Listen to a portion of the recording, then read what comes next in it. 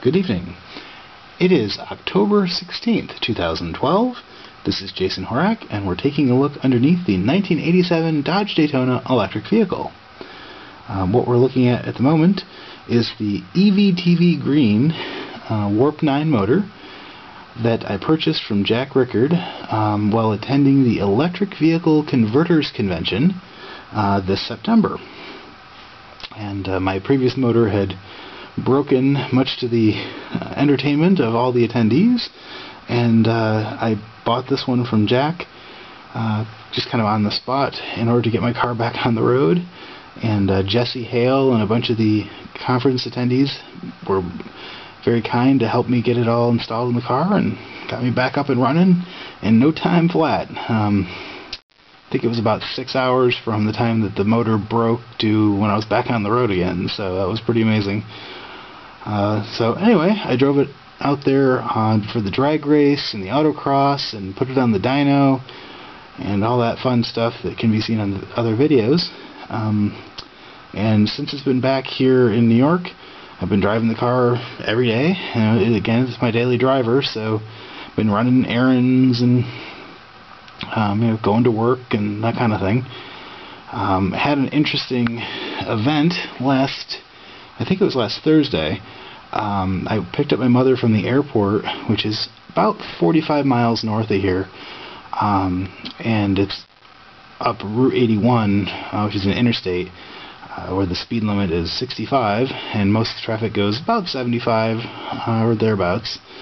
And so I drove on up there, picked up my mom from the airport, and on the way back, we noticed that it smelled kind of warm.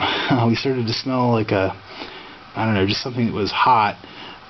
I attributed it to like the same smell that burning or that brakes have when you have new brakes on your car, or possibly a new clutch kind of burning in, or possibly brushes seating on an electric motor. So anyway, about halfway back, I pulled off at one of the exits, and it was in a Burger King parking lot, and we noticed that there was smoke billowing out from underneath the hood. So I pulled over to the side and said, "Oh, this isn't good at all," and took a look underneath, and it turns out that the smoke was coming from the motor. Didn't really have a whole lot of choices at the time. I was still guessing about 15 miles from home, or thereabouts, and just let it cool off and then drove it back the rest of the way. Didn't have any more smoking incident, and then it was fine. So, however, since then, I've noticed that the motor has been making kind of a sound I equate to bicycle spokes with like a playing card stuck in them, and I will go ahead and give you a demonstration of that in a moment. But I've got it in the garage now, up on the lift, or up on the ramps rather, so I can get underneath and take a look at what's going on here.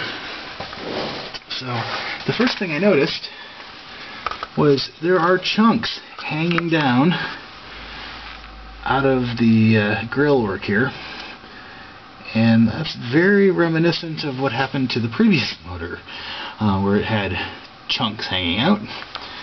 And on the commutator side, not sure if the light picks this up very well, there's quite a bit of debris caught under there as well.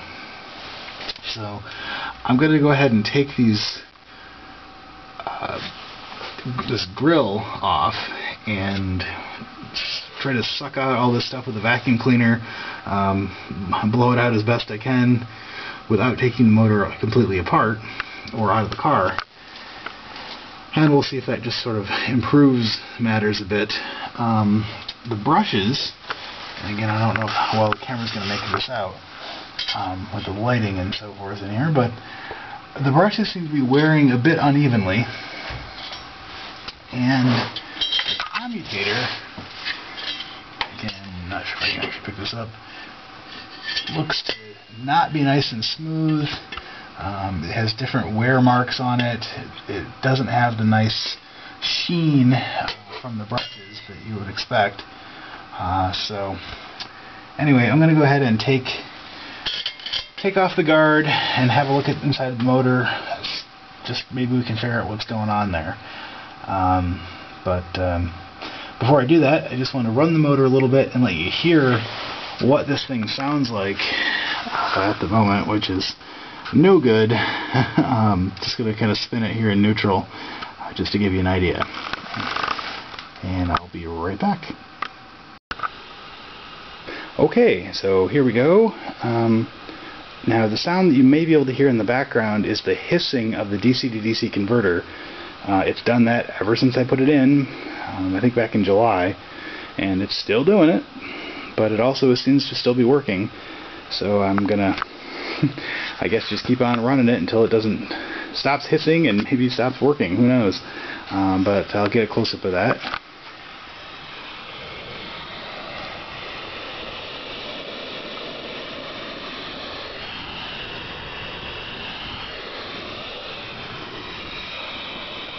So anyway, that is a DC to DC converter noise.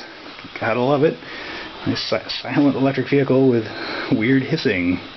But alright, so now we're going to try just idling the motor again. It's in neutral and the parking brake is on.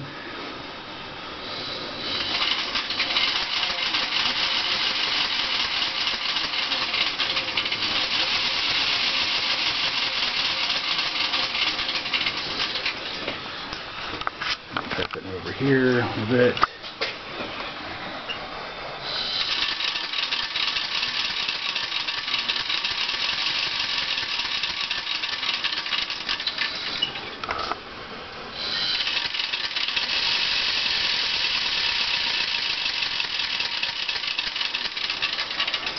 So, I don't know much, but I know that doesn't sound good.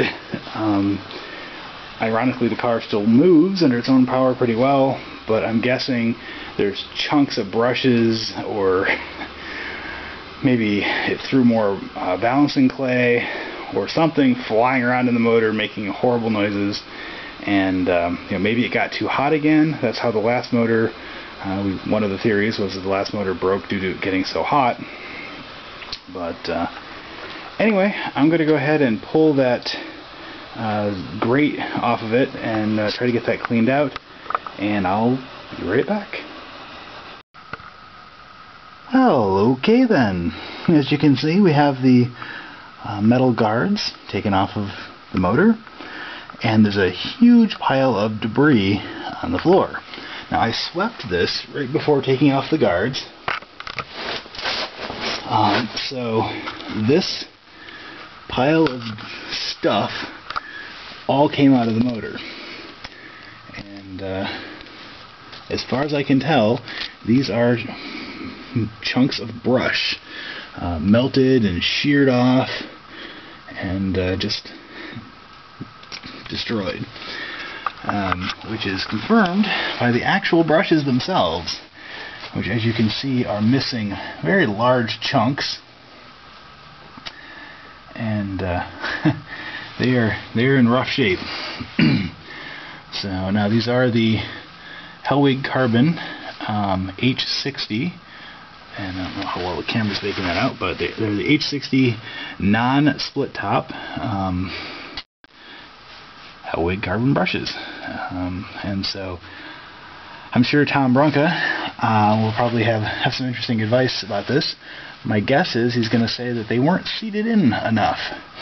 And I think he was saying that for these particular brushes, they should be seated in for 7 full days of running the motor at like a 12 volts or something in order to seat them in.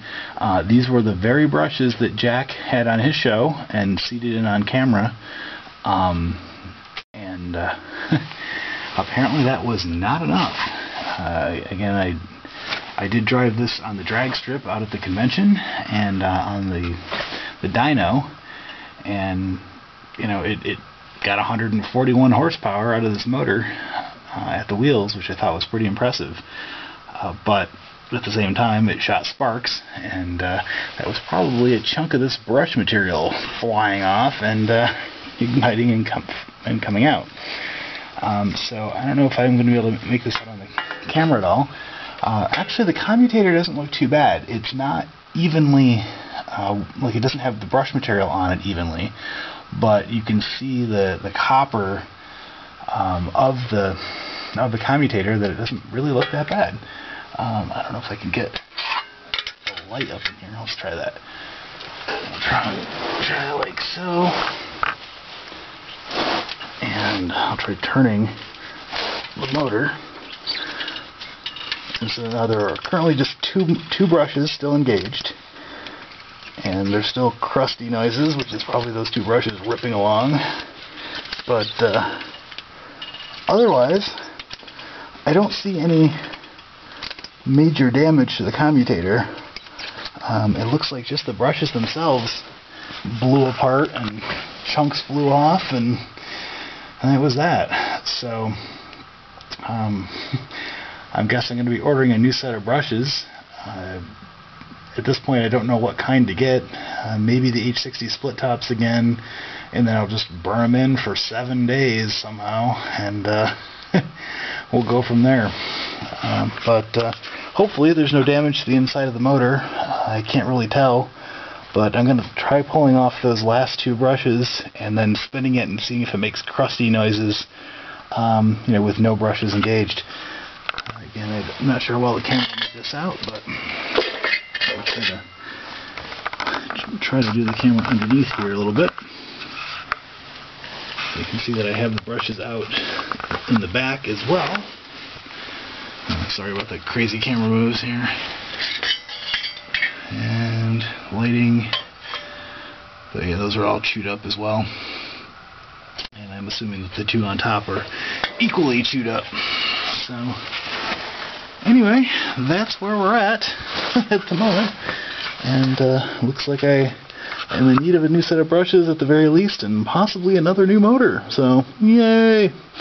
Anyway, I'll get back to y'all when I've got more information, and we will go from there. Take care and have a nice night.